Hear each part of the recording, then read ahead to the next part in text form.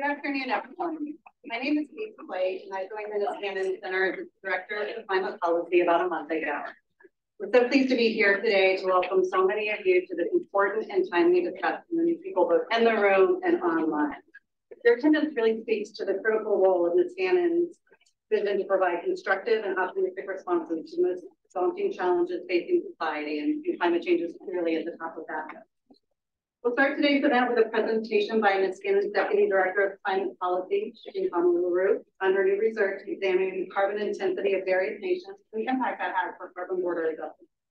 After Shooting's presentation, we'll have a discussion with our fantastic panelists here about the future of carbon. So without further ado, I will hand it over to Gruenig. Thank you. Thank you, everyone. How are you all doing on Monday? Great weather. Thank you so much for taking it here to our in-person office building. As you see, we have some nice view out there.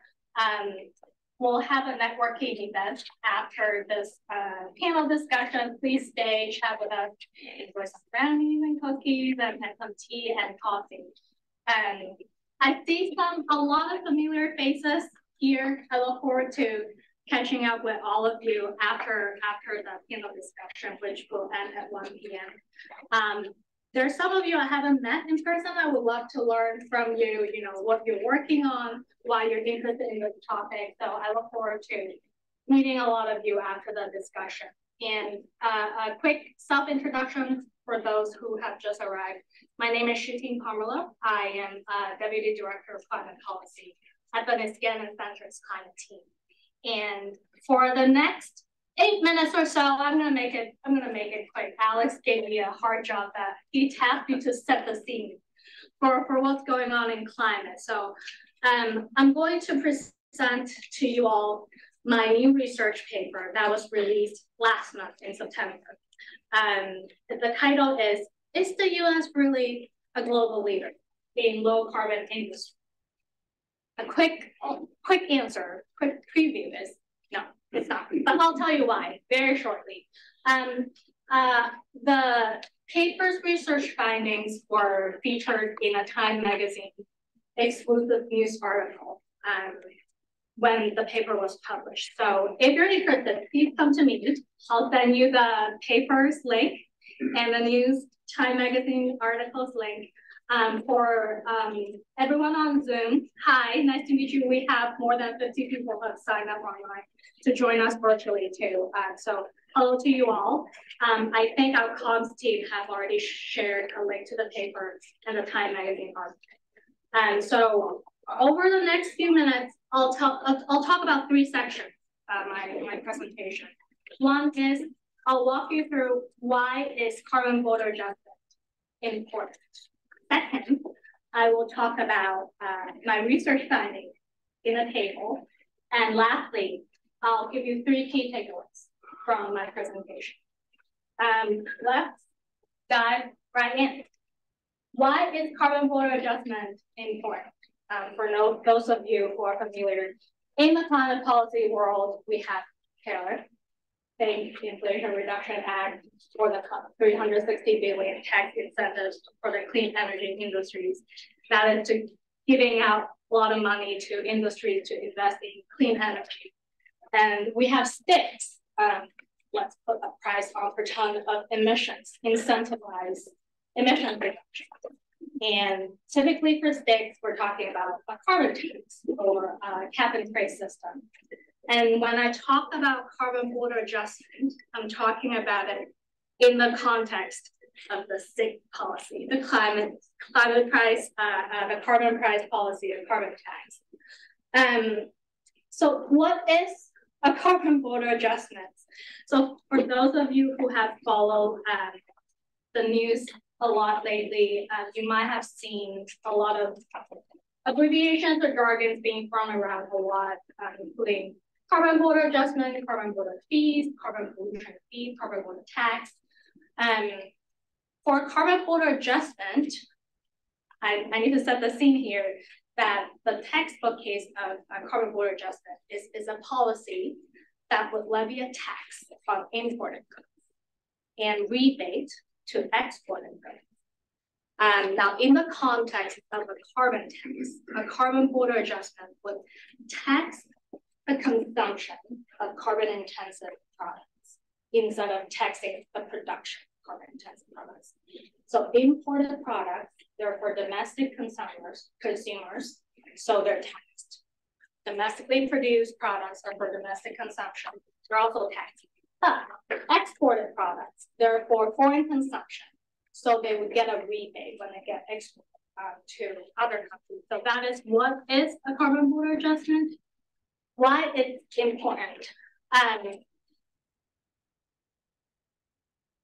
A big problem with taxing production of carbon-intensive goods and services is in an open economy is companies might have incentives to pack up and go.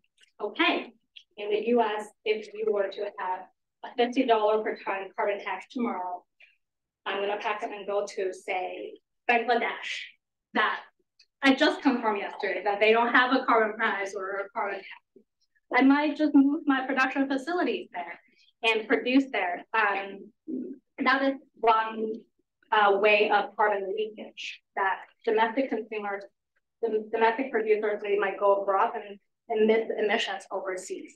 Another way of the leakage, carbon leakage, is when we import products into the US for domestic consumption, those goods and services might not be subject to the same carbon pricing. So when they're coming in, they're not competing on a level playing field with domestic producers. So a border adjusted carbon tax would do several things. A border adjusted carbon tax would tax domestic production. The production that is for domestic consumption, it will be taxed. So imported goods coming in, they're for domestic consumption. They're also taxed. Exported goods are for foreign consumption, they will be exempted. So the end result, end goal for border adjusted carbon tax is a company would be indifferent to where to locate its production facility, as long as it's selling to US consumers. Let's walk it through again. If a US company is based in the US, selling to the US consumers, it will need to pay for the carbon price. If a company is based in a foreign country selling to US consumers coming in, you still need to pay the carbon price.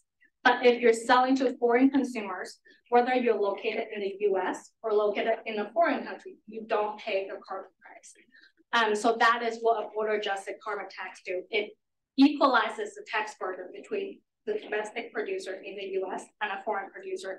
A border adjustment is not something new. It's widely used in other types of taxes like excise tax and value-added taxes. Now, people are very confused sometimes about carbon border adjustments and tariffs. Like I said, carbon border adjustment include import taxes and export rebates to be implemented with a domestic tax. And tariffs, we're just talking about standalone carbon tariffs. We're not talking about any domestic carbon price, no export rebates. And I'm going to give you a very overview why carbon tariffs are problematic. A better policy is border adjusted carbon tax. First of all, standalone carbon tariffs would violate WTO's non-discriminatory rules. That would be a big problem. Second is it would just further escalate the trade tension with our partners and then lead to more and more trade wars. And third is putting tariffs on imported products does nothing to incentivize domestic producers to further decarbonize. You're not putting a price on domestic production. And lastly is if you're not implementing a carbon price domestically, it would be administratively daunting or a nightmare to implement the tariffs, to how to justify to your partners, trading partners, what dollar amount you're putting on tariffs. Now, very quickly,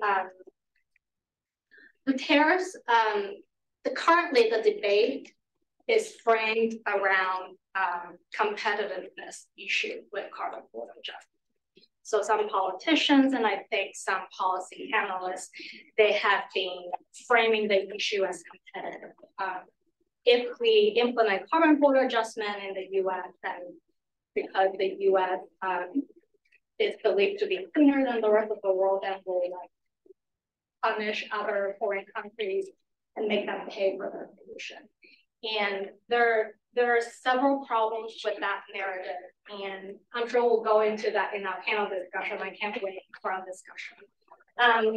But one of the problems is problematic is because this table coming from a new paper, it shows that the US actually just falls in the middle of the pack among its major trade in terms of carbon intensity across major fossil fuel and manufacturing industries. This is a weighted index where the US is set to 1. Other countries are set as a ratio compared to 1. If you're cleaner, if you're much less carbon intensive, better performers like the UK, the EU, and Japan, they're in the green bucket. Peers with the US in terms of carbon intensity, what we found is Canada, Mexico, and South Korea. Not surprisingly, China, Russia, India, we found them to be much more carbon intensive than the US and the rest of the world too. So based on the table, again, the US falls in the middle of the pack. Now, a word of caution.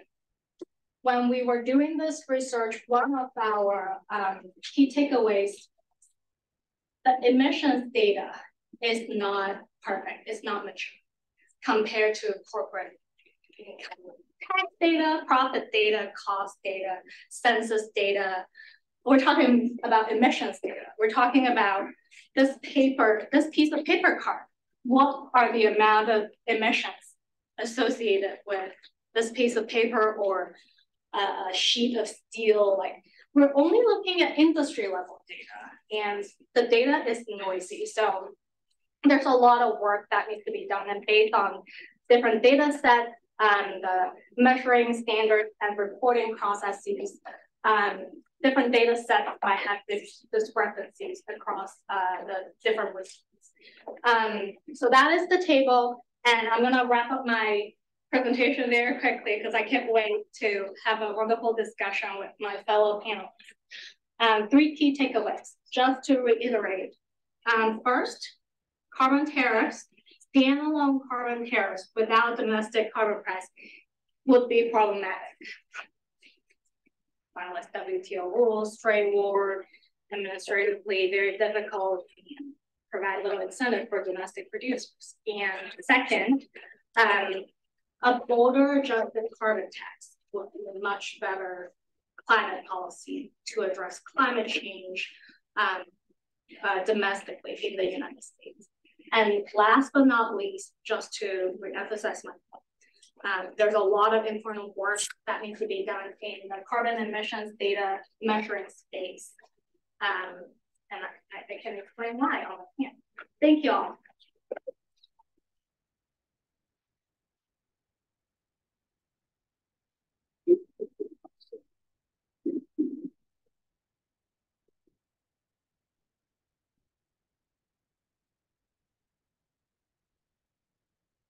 Well, good morning, everyone. I'm Alex Flint from the Alliance for Market Solutions, and Shooting asked me to moderate this. It's a real pleasure. Doing anything with Shooting is interesting to both sides. We had a very important dinner one time where we sat chairman of the Alliance for Market Solutions, and afterwards he said, "You sat me next to a brilliant woman. You're doing great work." To which I simply said, "Yes, we are. Thank you very much." Hey, Alex, can you speak up a little bit? Oh, yes, absolutely. Thank you very much. Max Gruenig, Senior Policy Advisor of E3G. I want to commend some of his writing to all of you that I derived a lot of questions for today. The first 1 year after the Inflation Reduction Act, his analysis of the impacts of that. He's also written on embodied carbon emissions, meaning and measurements. And what Shooting was just discussing, the need for data. Very pleased to be joined by Barry Rabe, the Ira and Nikki Harris Family Professor of Public Policy at the Ford School at the University of Michigan, author of a seminal book from 2018, Can We Price Carbon, which is has taught me every part of the issue I need to consider, if not the answers, as things evolve. I want to focus today on the long-term outlook for border carbon pricing and carbon pricing, not so much the details of where we stand with whatever's happening in Congress today, but an understanding of the strategic environment as we look out over the next couple of decades. And so I want to start with Max. Max, tell me about the role of carbon border adjustments in this world in which we see changing rates of economic development around the world, changing populations. We see shifts in global manufacturing due to a whole lot of causes. Talk about the broader landscape and how the issue we're talking about today fits into it. Right. Well, thank you, Alex. And yes, indeed. So there's, of course, not just one decision factor for company location or where markets evolve. And we see that, for example, in Europe with the energy cost being a main driver. And of course, you can see, well, the carbon price is part of the energy cost. You can argue that way, but I mean, when I say the energy cost, I mean the actual price of electricity and gas, and that's a major driver there. And then on top, you have the carbon price. But it is very interesting. You ask about the longer term perspective. There is currently a lot of development happening in the US and in Europe. Europe moving ahead with the emissions trading system and the accompanying CBAM, carbon border adjustment mechanism, and the US contemplating following. But you're totally right. These are currently very important economies, still will be in the near future. But of course, there are other players.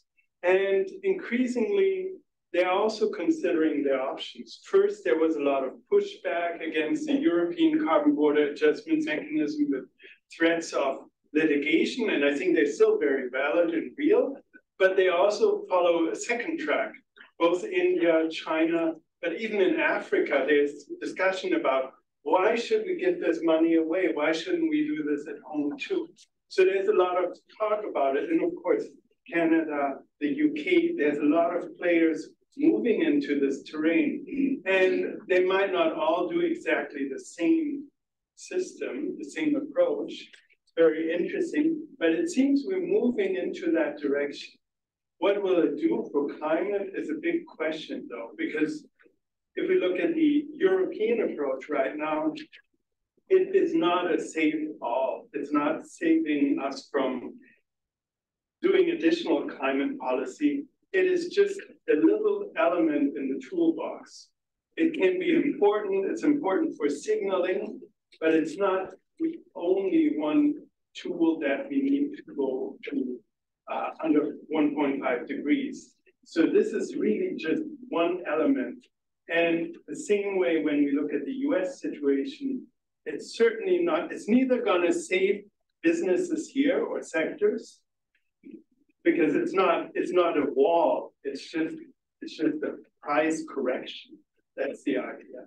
And it's also not going to get us to the 50% NDC target for 2030 or net zero in the longer run. So this is not enough, but it can be part of the solution. And of course, the major risk is to have a more fragmented trade world as a result of this, with more trade costs and less flexibility in our supply chains and also geopolitical fallout. That's not a minor concern there. So this is often a little bit ignored when people talk about it. It's not just a policy for industry, it also has diplomatic geopolitical ramifications. So that's just maybe as a very broad response to your question. Happy to go into more details. So I am going to come back and work off the term you used, which was the signal that it is sending to the global economy. But I want to next go to Barry. So Canada, we are their largest trading partner. They have an explicit price on carbon. They are in many ways ahead of other countries in this regard. Tell me about the need for and the politics of a carbon border adjustment in Canada vis-a-vis the United States, but also all of their trading partners? What should we expect from our friends today? Right. Thank you, Alex, and thank you to Shooting and friends at Niskanen for the invitation to be part of this conversation. I think Canada really is an intriguing case to think about because so much of the writing and commentary thus far on carbon border adjustments is focused on the American position, the European Union position, and then maybe China. But Canada sort of falls into that sort of middle power issue, and especially as you point out, Alex, because of its huge interdependence with the United States economically. In most recent years, energy-intensive exports are about 75% that Canada sends out comes to the United States. Between 50 and 60% of their imports come from the United States. So there's a very, very large interdependency, as well as the fact that the American population and economy is so much larger than that of Canada. So there's always those kinds of asymmetries. It's also no secret that the US and Canada have struggled mightily over the last 25 years or more to begin to align policies in energy and climate. Rarely have we seen a president and a prime minister, a parliament and a Congress moving in roughly the same direction at the same time. Canada really began to move in about the middle of the last decade, particularly after the election, the first election of Justin Trudeau in 2015, to build on leading edge provincial examples in carbon pricing, such as the British Columbia carbon tax, which has been studied from around the world, and put together a classically Canadian framework, mindful that in Canada's constitution, provinces have enormous power. And say federal powers are really limited in many, many ways in Canada beyond that we see in the United States. And built on that framework and developed it into what is now known as the Pan-Canadian framework. Currently, that price sits at $65 a ton Canadian across Canada. There's a more federalized fuel fee, which is somewhat more nationalized, but there's also an output-based industrial performance system that varies much more province to province, territory to territory.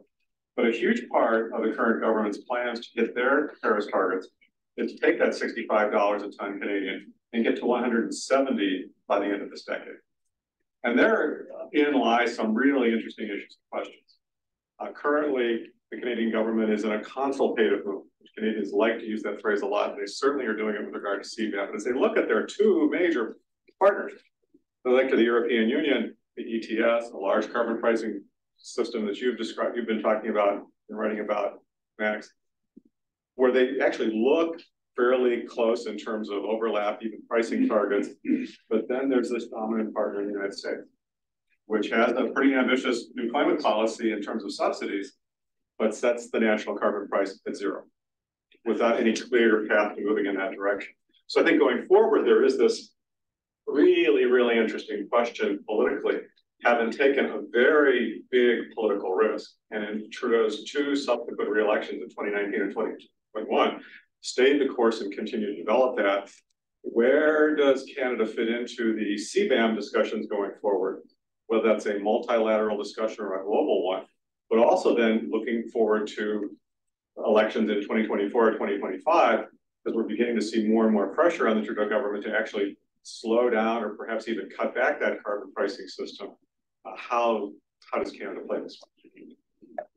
Well, I think that's a great question. And I want to turn back to the other two to get their comments. Do you think Canada and the EU, and maybe even these emerging efforts in China and Japan, will result in some sort of agreement on carbon border adjustment mechanisms among that set of countries and leave the United States out? Or how do you see this unfolding? Because you ended with a question. What's the answer to the question? You want to go first? So.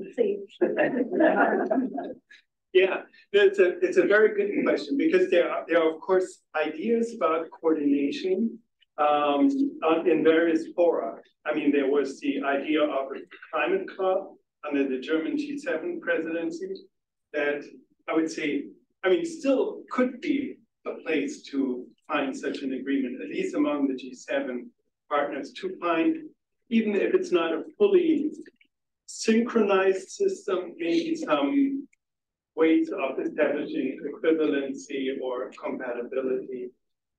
but there are a lot of question marks about this club.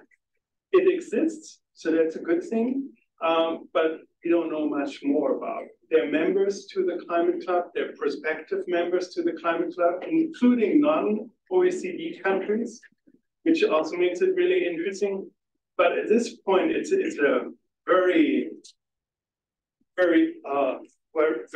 fluid thing, and it might become more or not. A lot of G7 initiatives just exist somewhere out there and will not get picked up by the next presidencies. The Japanese G7 presidency was not very interested in the concept. And I have to say it was also partially lack of diplomacy on the side of the German presidency to just push this forward, use the momentum of the presidency without seeking enough support, because you always need to build coalitions. So this is where it stands now, which is kind of ironic because a lot of countries are officially members of the Climate Club, like the US, but they couldn't really, they don't care that much about it, let's put it that way. And of course, the other fora as well, where this could be coordinated, including the WTO, obviously, would make sense, right? It has a much broader member base, but it's also much more difficult to find consensus or to get to anything. And of course, this can also be done bilaterally or in minilaterals. Who knows?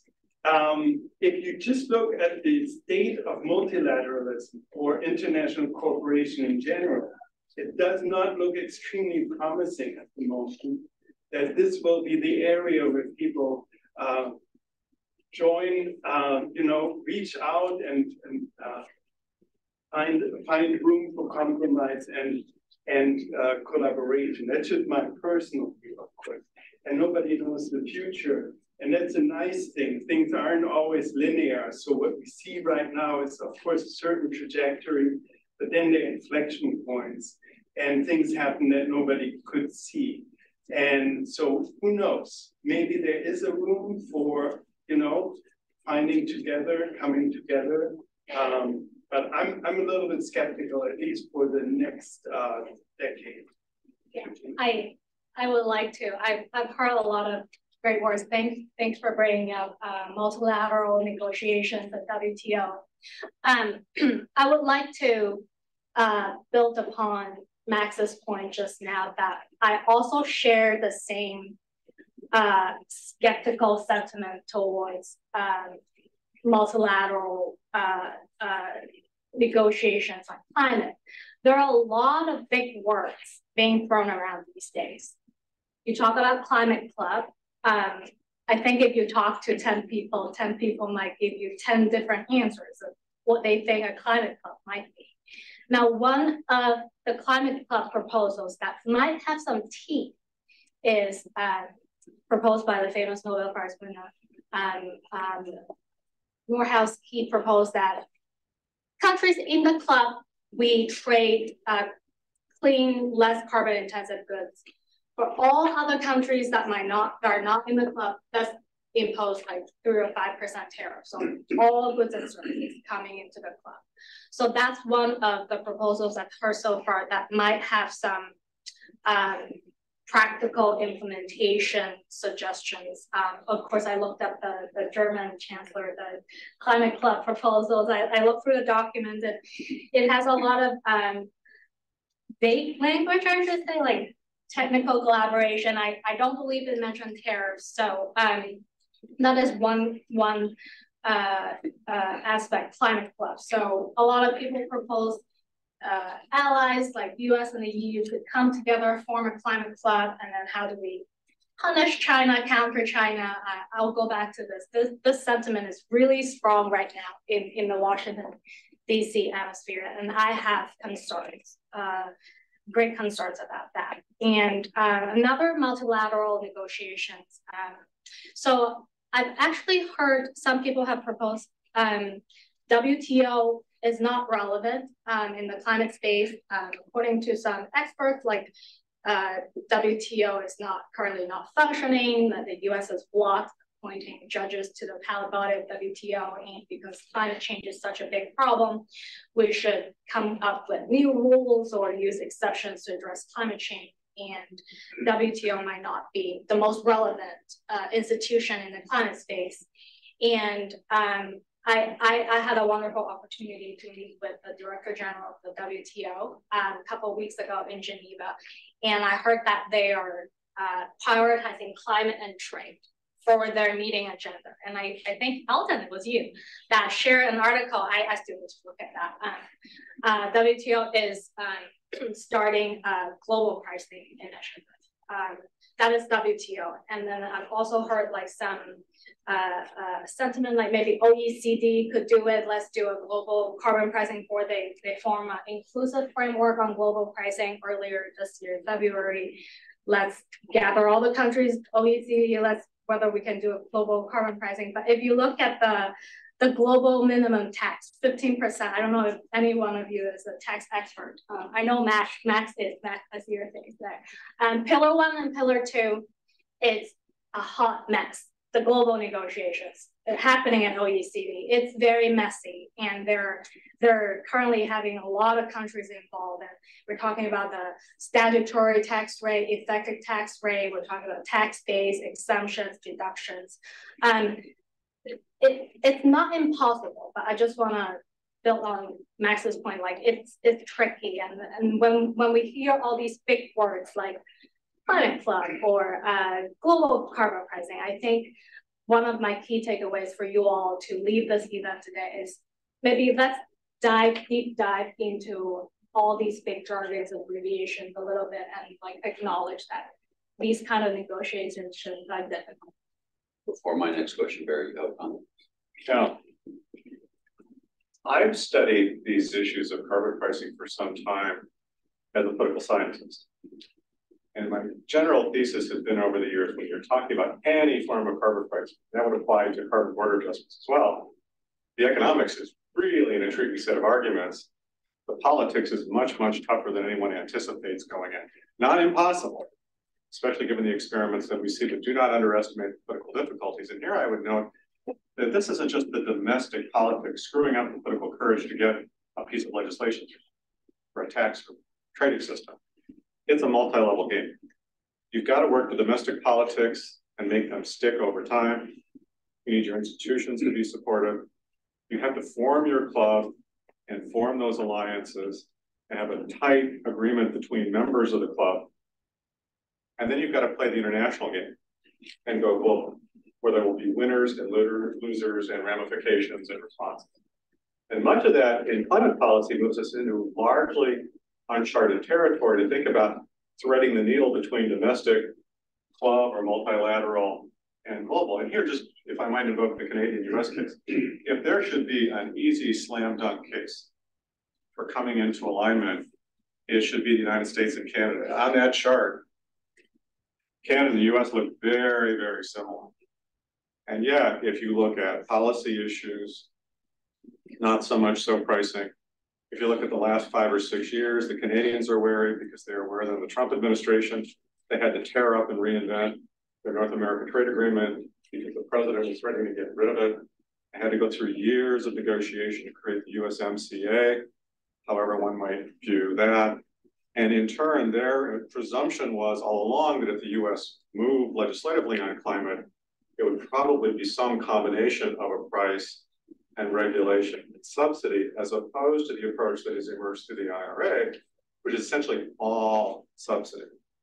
To the point where even though Canada, through an aggressive lobbying campaign to make sure all the wording in the IRA said North America versus the United States, which got very little attention in the US, but was like front page news for many weeks in Canada. An aggressive lobbying effort on Capitol Hill, state to state, was fought by the Canadian government. Now having to play the other subsidy game, and that is finding revenues and resources to match investment packages that states or provinces have to make to lure battery manufacturing or vehicle manufacturing. Last point, Prime Minister Trudeau, who's looking at a really, really tough campaign. No prime minister in over 100 years has won 4 elections in a row. And he, the architect of this system, is coming up for his election. Took a question about matching American subsidies under the IRA dollar for dollar, including especially these, not the tax credits and incentives, but the investments to draw the firms. He said, basically, if we did all that and matched the United States dollar for dollar, Canada would lose its AAA credit rating. We can't go there. We're too small. We can't play with the United States. And so if you're going to reconcile all of this and get the US and Canada on the same position on carbon border adjustment, you would think that this is the easiest case imaginable in the world. Cross-border trade, cross-border energy, similar economies, peaceable border. No one's talking about putting up a wall. And yet even there, the slam dunk case is a lot harder, especially when you start to pay attention and listen to the other side. And we generally don't do that very well in the United States when it comes to Canada. So I want to do a quick lightning round. And by the way, later I'll scan the audience. If you have questions, raise your hand later in a few minutes. But I want to start following up on this point. A decade from now, do you think we're going to be considering carbon border adjustments among like economies with similar emissions profiles? Or is this going to be a tool that is used in a protectionist manner between countries with disparate emissions profiles? 2030 and beyond, right? The IRA will be 7 years into that. The Canadians will be going forward. The European ETS are like-minded countries going to be negotiating for carbon adjustments, or is it going to be a club used against that contributes to trade contention? I mean, if you look at this time frame, that's when the European carbon border adjustment mechanism will have full buy, because it's getting phased in very slowly from 26 on. So that's interesting, because then it will also start to be felt by trade partners, not so much the US, but others. And of course, the beauty of it is that all these systems should, in theory, at some point fade out, right? I mean, if you have a real net zero economy, then also the carbon price doesn't really matter anymore. And if you trade mostly with other net zero economies, then also there's not much to adjust for. But that's much further down. That's more towards the mid-century point. I think around 2030, that would be the hope, that there is coordination. However, no discrimination, right? You mentioned WTO. So this is that's really difficult line to walk, right? You don't want to give favors to countries because of political alliance, but because of facts. And also, you want to be able to justify how these decisions are being made. So this is interesting. Of course, WTO allows for countries to have trade agreements and to have these kinds of agreements that also result in better trade terms. So that's possible. And I would hope that more of this will emerge. And certainly by the 2030s, that could be negotiated.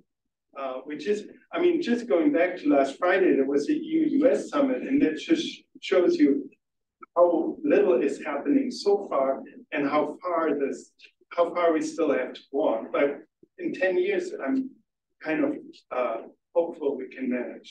Yeah, if we lose track of the strategic discourse, we'll jump into steel and aluminum negotiations, yes. Right? But I'm gonna hold that with until we get it. But let me ask, I'm fascinated by details about how this might unfold in two ways that both of you are in. First, Max, can you comment on what does it take to go from country emissions to facilities emissions to carbon contents of goods? Like, is that possible? Since we don't trade facilities, we trade goods. Can't imagine. And then after he goes, if another country is interested in a bilateral with the United States, should they go to Washington or should they go to Sacramento? And should they be negotiating for anything? How does an EU climate minister think about a carbon border adjustment mechanism with the United States? Because we're not a single economy. Right, do you want to go first? Yeah, I'll try to also not go too much into the technical issues, but it's definitely, there's a huge difference which numbers you want to look at, whether it's the national industry averages or actual verified emissions, and you open up this other important differentiation whether you talk about the product or facility-based emissions. And of course, this all gets you very different numbers and different incentive sets, right?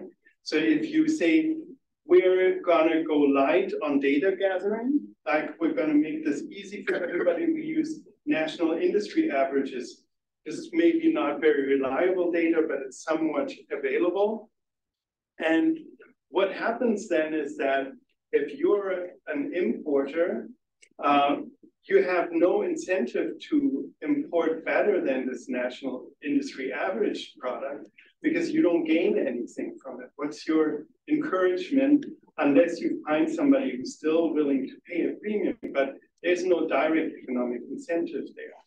If you, on the other hand, as a regulator say, we go primarily with the actual verified emissions, that's great for larger companies that have this data anyway from larger economies. But it's then very difficult. We talk to people from Africa, and there's much less data availability. Obviously, they don't trade a lot of steel or aluminum, but this might change, and also they are more important in other sectors. So that's just lots of questions there. What do you actually want with it, right? That's then bringing you actually down to the real foundation. Is it to protect domestic industry? Is it to drive global climate action? Is it a tool for equity and justice? That's very different objectives. And I think it's very important to be very clear at the beginning on onset. What's your number one priority? And not say, oh, we do everything. Usually politicians say, we have 3 or 4 priorities and they're all equally important. But obviously you cannot do this with one tool. I think that's. Yeah, if I may chime in very quickly before we turn it to Barry. I'm happy Max brought up the getting too ambitious. Some politicians try to do too many things at the same time. And I mentioned to you all of that. I will talk a little bit about the landscape in DC because what we're seeing right now, the momentum in the carbon border adjustment space, I do quote unquote, because back to my presentation just now, I think a lot of times they're just talking about carbon tariffs. In the US legislation space, we see a lot of politicians or proposals being floated around that lead with a climate goal, let's address climate change, and let's try to reduce emissions, but have a lot of other agendas on the table. Geopolitically, that's counter China and Russia, or let's also protect U.S. domestic workers. You see that the domestic content rule in the RA. So let's boost U.S. manufacturing, boost our jobs, also counter China geopolitically, but lead with the climate change. And they only talk about carbon tariffs. They're not interested in any serious discussion or conversation about carbon price. And I think we all know why in this room. Like it's politically difficult, and we all acknowledge that at the Niskanen Center. It's politically difficult despite it being the most economically most efficient policy. So it's a challenging event. And to go back to your question, put very quickly just now, the in 10 or 20 years will be like, I don't have the crystal ball, so I don't know what they'll be like exactly, but my big concern is I don't want a lot of different countries to use, address climate change, or let's put green tariffs or carbon tariffs and lead to unfortunate situation with a lot of trade tension, a lot of trade escalation, a lot of trade wars where collaboration internationally is critical, for technology sharing, for finance sharing. I share the sentiment that the Canadians are worried about the U.S. We're not able to afford to subsidize our industries. Like I met with a lot of EU officials and also came back in Switzerland, and they all share the sentiment. Like we can't afford to subsidize our own industries like the US does. And it is perceived as a protectionist. policy. So I want to go back to the question, Barry. There's multiple constituencies in the United States when it comes to border carbon adjustment. Policymakers in California and New England, I would assume, think about them very differently than others. What are your observations and your thoughts about how that will play out in time? So maybe this is the fourth layer of the game. And I appreciate the question, Alex. You know, if we were having this conversation around 2009, we would be looking at a nation in which 23 states had pledged formal adoption to a carbon cap and trade system for their power sectors, including 3 regions, which included the Midwest. We're not at 23 any longer, but we're also not at 0. And so it is interesting to think about these kinds of questions in a big, sprawling federal system. Imagine if we took the 50 states, and I haven't done this analysis, but broke them up and put them on that chart and looked at carbon emissions intensity. And particularly if you would throw in oil and gas production states that know that once the new database from EPA is released another 1.5 years, their methane emissions could well go up by a level of 40 to 60% from what has been reported over the last 15 years. Yeah. Well, there you begin to see some divides and convergences.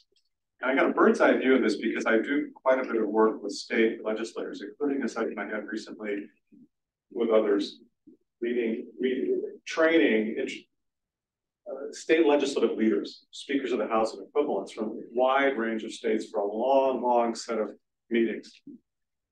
And as we began to talk about things like energy efficiency, carbon pricing, even carbon border adjustments, which I don't think most of the state legislators in that room had ever heard that phrase before, to be perfectly honest with you. You could kind of get a sense that legislators were beginning to size up what it would mean for their economies to go to any form of a carbon border adjustment system, whether or not there was a federal version in the US or not. And there was a real sense that there would be potential winners and losers. And then what do you do in a case like California, which has lost almost all of its original trading partners, but does have one, and that's the province of Quebec, which is part of the very Canadian system that I mentioned earlier. And that very same system would be grandfathered, presumably, or protected under a carbon border pricing regime that focused on pricing. And then you throw in Washington State, which also has now an economy-wide cap and trade system that may or may not link up to that very system. Or you begin to look at the Regi states, which is only power sector and has had on, off again kinds of relationships, but in some ways we're talking about a stable coalition there. And we know statistically in these states, the states that have adopted carbon pricing and stayed with it are also the states that have done the most from policy in terms of energy efficiency. They've poured money in. They have their own energy efficiency standards. So my guess would be, again, not having done the math, you're saying, that we would be looking at states all over the place on this. And here's how I would expect 2 things. States would respond very differently to any kind of a CBAM proposal based on what it would mean for their states. But I'm very confident that officials from states that have sort of gone the distance on carbon pricing, or even a newly arriving state like Washington, would be saying, well, if we're kind of breaking some of the traditional trade rules and we're creating clubs, isn't Canada more like a European club member than an American club member? And on it goes. Would that at some point, thinking ahead to 2025, 2030, inspire or encourage other states to consider some adoption of a pricing regime? I don't see any groundswell of states following the Washington adoption of the Clean Competition Act, but that was pretty much given up for dead in 2020. And you begin to see pieces and snippets of this. And so in a federal system like ours, Alex, I would never try to ever predict the future. I guess I just did. But say that this is going to be very, very much in play. And I would argue that in places like Sacramento and in Olympia. And now also, I didn't mention the whole movement to an economy-wide system in New York State, building on Regi. These discussions are going to be had, and you're going to have governors and legislators coming to the table and saying, I want most favored status for my jurisdiction. Okay, I'm gonna turn to some things that, I want to understand the strategic implications of some of the things I'm gonna raise that are happening in the near term. First of all, we talk about IRA as a massive subsidy for low carbon, except for methane, right? There is a methane fee. And I'm wondering if that opens a door for border carbon adjustment on LNG, which is a current, very important topic with an explicit price in the United States. That's item one on which you can engage. Second topic is the aluminum and steel negotiations.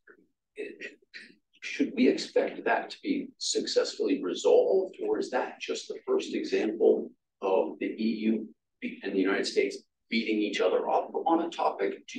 I'm interested in both your substantive perspective, but also your political thoughts about, are we just trying to get that resolved and it's off the table and then we can move on to the broader discussion, or is this just foreshadowing the book piece going forward and we can take this in any order you want? Max seems enthusiastic about methane or something. I would leave the methane, although this is interesting, it's definitely very interesting. I think it's as an area where there is a lot also short-term climate benefits to be gained. But I want to come in on the steel and aluminum part. This is super interesting because I do think this will not cause like a dislocation of the transatlantic alliance. I think in the current geopolitical setting, they're moving closer together in terms of security and geopolitics. But I do think these negotiations had a very rough time from the beginning, and it does not look much better now. I mean, there's of course, the two parts, the overcapacity part. There's of course the different interests on the European side, getting rid of the Section 232 tariffs. That's like, if they're honest, that's the number one priority on the European side. And then on the American side, maybe the number one priority is to have some EU CBAM carve out or, easement or whatever you want to call this. And the climate aspect is totally secondary on both sides, and also the global, I mean, it starts with global arrangement in the naming. The global part seems to also be at least like, maybe we'll talk about it later. So at the moment, that's not looking extremely promising there. But I do think that's not the end of it all, because there are other avenues for improving these sectors. And I think that also, of course, the part of the problem, like, that was never meant to bring the US steel and aluminum sector to net zero. That was more or less to cement the status quo and make it a little bit better. But actually, you need instruments similar to the Inflation Reduction Act or the methane fee or something else to drive real decarbonization into sectors in the next electoral cycle here. And same thing in Europe. There's so far not enough happening in these hard to abate sectors. And there's also the arrangement between the two wouldn't have really changed that much about it. So there's a lot of, I think, maybe not the need to be too worried about it. And I think there will be some consensus, but it's definitely not going to be as satisfactory as one would hope, and especially in climate terms. And I would like to chime in very quickly before turning over to Barry. I assume you want to discuss the methane fee border adjustment. I know Barry is an expert in the methane space. Quickly building on Max's point, very quickly, I think the US-EU steel aluminum negotiations, they have this very confusing abbreviation for the deals of gas. But anyway, I think it's another great example that shows how politicians sometimes might want to do too much, too ambitious, and then going, Barry was looking, but might not going anywhere specifically. So with the EU-US deal, originally, their top priority was to lift tariffs on both sides. US lifted tariffs on steel and aluminum coming in from the EU. The EU lifts tariffs on the most signature important US exports like Levi jeans and whiskey. So that's their goal, lifting tariffs. And then it shifted to climate, which is sitting in the backseat, like green, steel, aluminum trade. And not many people know exactly what they meant. And I think I read some news articles yesterday.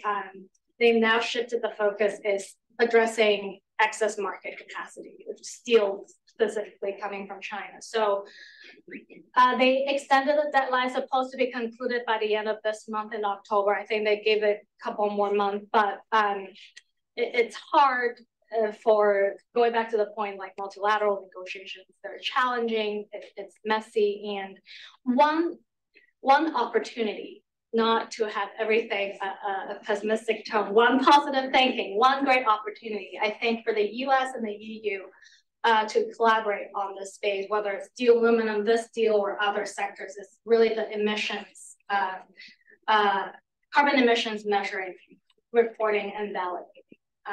If I'm a multinational corporation, I have 150 offices around the world, I have so many operations. I don't want to be dealing with different sets of standards and processes and reporting requirements with the EU and the US. So that's something that needs to be driven by the governments, needs to be promoted by public-private partnership. And I think that's one opportunity, but where this deal goes, I'm not sure, not very optimistic. And I do want to know, Barry, does the methane fee create a new dynamic, open any new doors? I think potentially, yes. And here, I just would, encourage us to shift. What happens when we move away from carbon, which is in the focus of more than 95% of the policy science work on climate change, into methane or other short-lived climate movements? If I might, let's begin with the one really functional national and global climate policy that we have, and that's for hydrofluorocarbons, where the US, averse to pricing, legislated in 2020 with bipartisan support a cap and trade program that is rapidly being stood up, building on the foundation of a series of HFC taxes in the European Union, and a regime, Kigali, that has phenomenal inclusion of trade restrictions for non-compliance as an incentive to participate. We're nowhere near Kigali for carbon, methane, nitrous oxides, or anything else. But to answer your question, yes. Historically, there has been one place on earth that does taxation of methane, and it's Norway, which can empirically verify that they routinely capture 99.8 to 99.9% of their gas, and they've been doing this for 35 years. They add it to their carbon tax system. Not only are their numbers really, really good, but their metrics are really, really careful, unlike anything I've seen anywhere else in the world. But now there's another player, and it's the United States. And indeed, this comes through a provision of the Inflation Reduction Act. Where one goes by 2025 or 2030, it's not clear. And here I would underscore that I think there will be significant challenges to standing up all of the policies that are envisioned for methane, oil and gas sector methane in the United States. If we develop a credible methane system that is verifiable or comes close to verifiable, close to being accurate, we are still going to be a long way away. We are going to see significant pushback from some parts of the industry and some states that have not moved on this issue. We can look at states from what we know that have methane loss rates that compare to Norway, like Colorado and some firms. Others that lose 5% or more of their gas. And that actually starts to make some of the Russian numbers look actually not so bad. If you look at the Balkan compared to Russia, compared to other areas. So how you pull that together, whether it's within the capacity of the American political system to allow for a fee to go forward, but not just a standalone fee. There's almost $10 billion in various subsidies that go along with this, from developing the technology, orphan well bailouts, all the rest, and second tier of EPA standards, best practice standards. electric pneumatic controls, monitoring, all kinds of things. And with it, creates a kind of multi-tool mechanism. The only place I've seen this anywhere else, I've said this before, Max, is in the European Union, putting complementary policy tools together. There's a huge incentive to avoid the fee entirely if you as a firm, your performance is high and the state is in full compliance with the next set of regulations. I don't know if domestically we're going to be able to do that with real integrity. If we can or continue to move in that way, then I'll throw out MBAM as a complementary piece. And in this case, could the US as a leading oil and gas producer, if it can get to a credible regime, could you begin to do this? At the very end of your comment, you threw out the acronym college. This becomes an explosive political issue, not just in the United States. But there I would note the irony, and our Canadians note this all the time when I spend time in Ottawa. They do not have a methane price, but they move aggressively through regulations over the last 10 years. And a big portion of why British Columbia is really, which produces a lot of natural gas, is positioning itself as an expanding player, is they have the carbon tax, they've got the regulations in place, and they see themselves as an LNG supplier for Asia. So yes. All right, we've run the course of our hour. I'm grateful for everybody. My concluding remarks are simply thank you for having me. Why don't I suggest, Max, if you have any closing things we forgot to talk, and then you should do the same thing, Barry, and then we'll turn it over to Shooting just for closing comments. Thank you. Yeah, just very briefly, I mean, we didn't talk about whether this is inevitable, CBAM, whether it's the only way to go. And of course, there are other ways. You mentioned regulation and standards. That's of course, and they can be complementary and part of the mix. They can be more important or less important. They can close the gap, or they can also replace. If you don't do a CBAM, if you don't do a carbon border adjustment, you can also achieve a lot through standards, avoiding basically the whole discussion about trade issues, because then it's a domestic. But so just saying there's a lot out there to consider, and depending what the political space allows, right? We know we need to move to certain climate targets. And so if we agree that we want to go there, that doesn't mean we all have to go there the same way. And I think that's very important that we recognize this. It's not about that it looks all very symmetrical and organized. It's important that we arrive at the goal at the end. First, I want to just thank everyone from Niskanen for allowing this conversation to take place and the invitation to be part of it. I do think for me, this entire conversation underscores this is really an intriguing, important area of the climate policy agenda going forward in the US and internationally. This is not going to go away, nor should it. But if it is going to go forward, it has to be done in a way that it's really transparent, credible, effective, designed to last long term. We haven't even talked about the challenges that an individual nation launches its own variant of CBAM. What that might trigger, what that might mean for other forms of trade relations in a world where trade governance, and trade relations are getting more and more frayed. Would like to think in a world where the pieces are kind of coming off in terms of international cooperation and governance in so many areas. Would it be exciting if somehow climate and energy, these horribly divisive areas, domestically and internationally, could be some way to sort of show how you would piece together a more constructive kind of regime? How far are we away from a carbon Kigali? You're talking about decades, or could this be done in the near term, for the reasonable term? Thanks. Yeah, for me, very quickly, thank you all very much for coming here today. I know we didn't have time to get to the Q&A session, but I look forward to chatting with you all during our networking session. There's delicious cookies and then brownies and tea and coffee if you would like to stay. I'm available to stay.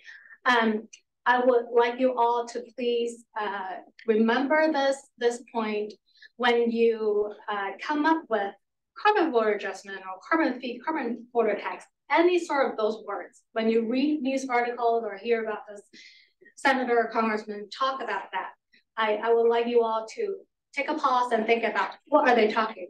Are they talking about real carbon border adjustment or just tariffs? And are they talking about, are we doing any domestic carbon price in the US or no? And I know I've said it a couple of times, but I like to reiterate that it's very important that we talk about carbon border adjustment in the context of a domestic carbon price in the US. Otherwise, it just doesn't really make sense to go ahead and do a carbon tariff when we're not putting a price on our domestic producers. It's violating WTO rules. We're discriminating against foreign producers.